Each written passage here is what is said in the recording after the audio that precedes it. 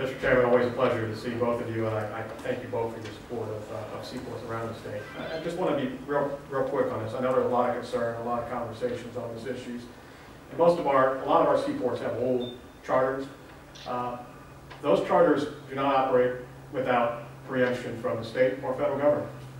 Just because there's some language that was put in there prior to World War II doesn't mean that that gives them the authority to do something that's been outlawed by the state of Florida or the federal government. There's some language in this that's obviously very old that you simply couldn't do. There are clearly, for instance, growth management chapters that you all have modified in the Florida legislature. They're bound by the growth management, certainly language that's in here that would authorize them to do something that may or may not be covered back in 1941 under growth management laws, which you've changed in the 90s and the 2000s. They couldn't do that. They certainly have to comply with those. In fact, I think they're complying with an old GRI. So there's plenty of language out there that this board has to comply with. I know there's some fear over some of the language that's in there and what it means and what it can do for it, but it can't operate without the state of Florida overlooking it, without the federal government overlooking it, and frankly without the state of Florida and the federal government overlooking any tenant that happens to operate on a seaport. They're all required to comply with a myriad of federal regulations and a myriad of state regulations that wouldn't apply to a landlord. All of our ports are landlords. They don't operate a lot of these facilities that are on them. They're operated by those individual tenants who in turn comply with state regulations and federal regulations. So I think you need to be careful on looking at that. I know there's some desire to make some changes to it. Eminent domain has been brought up. I think every transportation entity has an eminent domain authority. I can't think of too many times it's been complied with that has been used because simply it's too difficult to do. And it raises a lot of concern, and it costs a lot of money, and it's easier to buy the land from a willing individual than it is to try to take that land from somebody. Courts have come to a whole host of things on there. We're happy to help in any way possible. I'm sorry to see the discussion has come to where it's at because this is a great community. In my opinion, the sport's been operating very well for a number of years, and I think we're hopeful that this area can embrace what it's doing to it. I would hope that the communication needs to be a lot better because you need to have a willing community that supports the port as well. And absent that, I think there's been some discussions of it. It's not just changes to the charter. I think businesses want to go where they know that they're welcome to be there. And the language that's going on is just unfortunate on both sides. And I would hope that both sides will find a way to work together.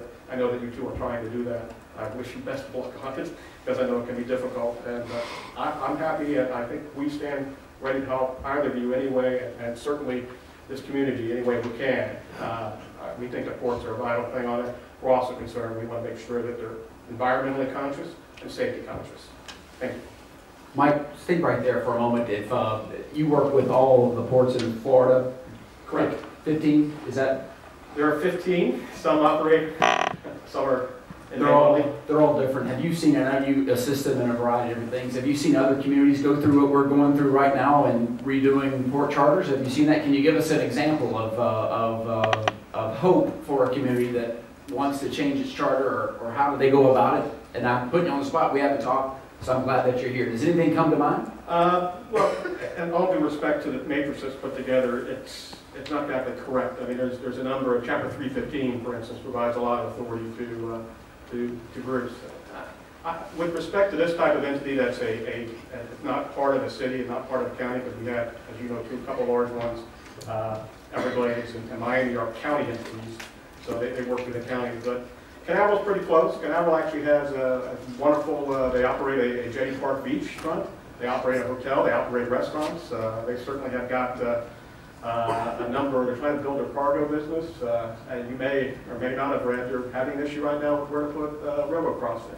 So this is not, I mean, these kind of issues get out there, and certainly people really get concerned when you're putting a railroad crossing close to their $1 million home that's on Maryland Beach. So there are issues that need to be resolved, and it takes a lot of communication, a lot of work. I think at some point, I know there was a lot of issues with respect to a port master plan that was put out there that frankly could have undergone a little more review before it was put out there with oil refinery. I don't think there was ever a desire to put oil refinery in there. I bet you if you ask those Port Authority board members, they probably regret that language being in there. But so that leads to a discussion on that, and I think I think coming up with a rational plan and understanding that there's a tenant that's been operating here for quite some time, has been doing a pretty good job at making them happy. It just takes a lot of work, and I don't know if you're ever going to make everybody happy. But I would just say that putting down the base requirements that you have for them, having a port master plan that's realistic, that everybody can agree to, is probably more important than resolving the charter issue, because frankly, if you look at the charter issues and the changes that have been made in the past that really have related to membership on that charter, taxing authority of that charter, and other minor abilities of that charter, a lot of state laws are out there that are already regulating how they can work. Like I said, Chapter 315 already delineates a whole host of things that a port authority can do. So you can make some minor changes to that. But I think at the end of the day, you're going to have community agreement and industry agreement on what exactly that port's master plan is on moving forward. That's probably more important than ultimately the charter. I would say that the charter, I know there's some concern about putting language in there to inhibit what a port's going to do, but I would caution you to not inhibit too much. Now there's some obvious safety and other concerns on there, but you need to give them the authority to operate within state and federal regulations and laws. Can you give me an example of